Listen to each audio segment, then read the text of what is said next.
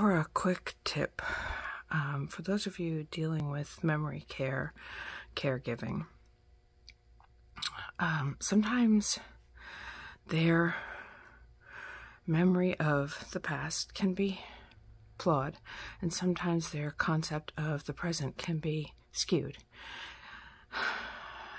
A lot of times our response to that is argue with them.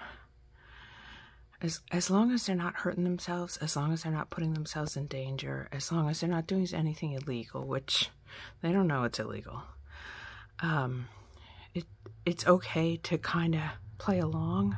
So if they're saying that they were married in 1976 and they were actually married in 1996 or 1982 or something like that, that's not going to hurt anybody if you say, oh, that's nice.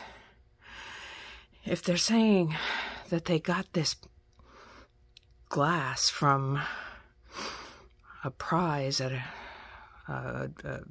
some sort of a drawing, and you know that they probably took it from somebody's house, that's something I think you want to actually correct. Or my personal favorite, if they say, no, I didn't hit 6 cars in a church parking lot,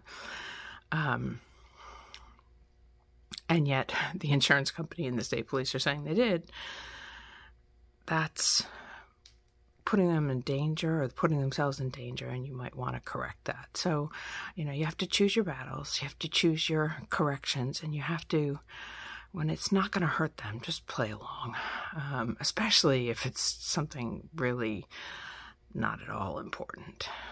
That's the tip for the day.